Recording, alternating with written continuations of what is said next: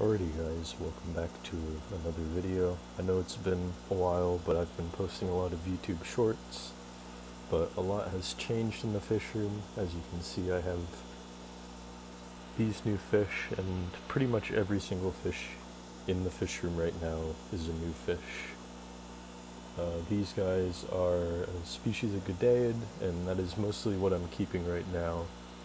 I have about 7 species right now, and these are Chapelechthys pardalis. You can see that young male right there, and this big male. My dominant male just came to the front right here. And I have successfully bred these guys. You can see one of the bigger fry that was born here, and then one of the smaller ones that was born in the past couple of weeks. And I have 2 long fin green dragon plecos in with them. You can see this one right here.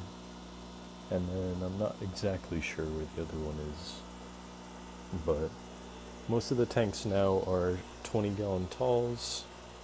You can see there's 12 of them right there, and I'll have another 4 down here. I just need to buy them.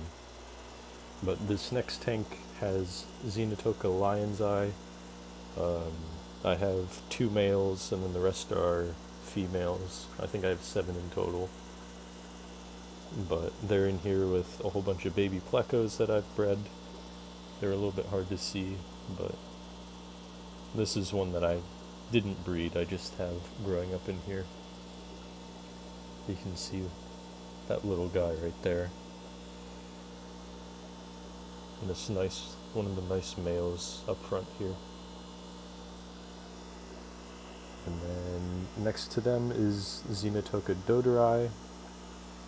And I have a lot of these guys. These guys have been super successful for me. You can see all the little fry swimming around in there. And I have, I think, 3 males and 4 females. Or it could be 3 females and 4 males.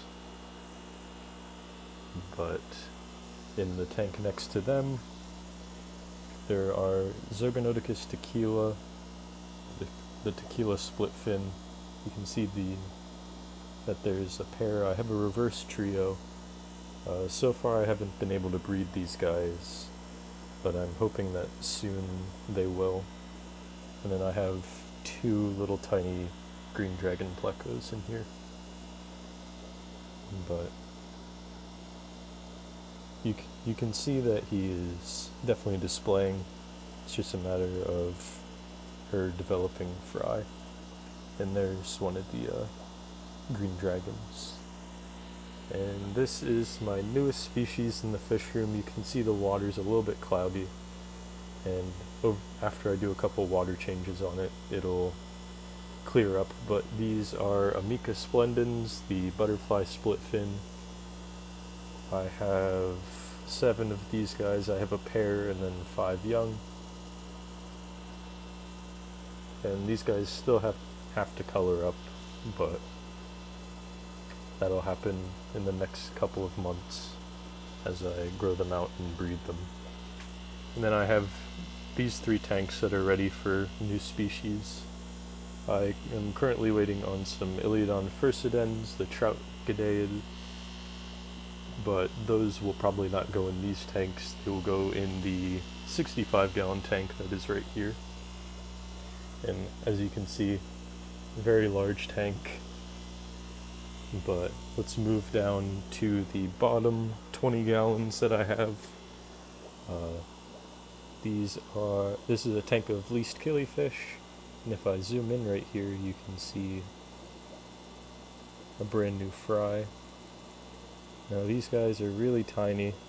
You can see it compared to the tip of my finger, that they are extremely small. I'm pretty sure they are the world's smallest live bear. And here's another one up top here that's a little bit bigger. Then I have a pair of albino bristlenose in here. And all the plecos I have in the fish room are bristlenose. I have some Scyphia multipunctata. I'm not saying any of the collection locations. I have YouTube shorts of pretty much every G'dayad I have in here, so you can check those out if you want to see the collection locations on all of them. But you can see there's a lot of males. I'm very male heavy, but I have been able to breed them. I'm sorry if the camera's a little shaky. But I have these two in here that have been growing up with the adults, and then behind me I have a whole bunch of fry that I will show shortly. This tank isn't doing all that well, but I am working on it. These are Basilia volifera. These are the giant Yucatan sailfin molly. You can see that one is struggling with its spine. I'm not exactly sure what's happening. That developed over the past couple of days, but I will eventually be moving them into a 29-gallon tank, and then maybe the 65 until I can grow up the Iliodon furcidens. Now this tank only has a pair of plecos. It's the parents of the little ones that you saw in the second tank, but they're in hiding as plecos usually do. Now let's move on to the 29-gallon aquariums that I have on this side. I currently have 4 of them, and that's really all I can fit in here. But these are the Xiphophorus helleri that I had. You can see they've grown up quite nicely, and the tank has definitely changed since the last time. And you can see the longfin lemon blue eyes are a lot more active and are out a lot more. I did get them to breed, but the male ate the eggs. You can see his tail there behind, and I put a little short fin in here as well. But in the tank next to them I have Xiphophorus maiae. There's 2 males and then 4 females. These guys have bred, but I'm pretty sure they ate the fry. They're going to be really hard to see, but you can kind of see the male's sword right there. The nice shimmering blue in the back. Let's see if I can... The camera doesn't want to focus on them, but I have those guys in this 29-gallon.